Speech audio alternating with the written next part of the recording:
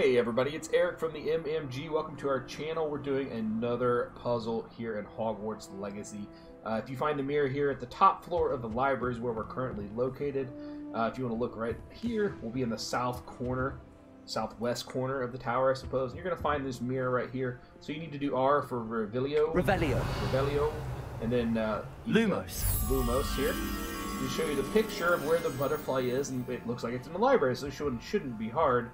There's the painting, so we're looking for that painting. Let's go find the butterfly for it here. We should be able to see it right there. Is the painting. So the butterfly will be right over here. We're just going to keep our Lumos out because that's what attracts the butterfly. Oh, I didn't even see it, but there it was. So we just run near the picture. It must have been up higher on the wall. And we got it. Now we're going to run it back real quick and solve this little mini puzzle. I like how Hogwarts is just filled with these different styles of puzzles. We should get a new page here. Field guide page.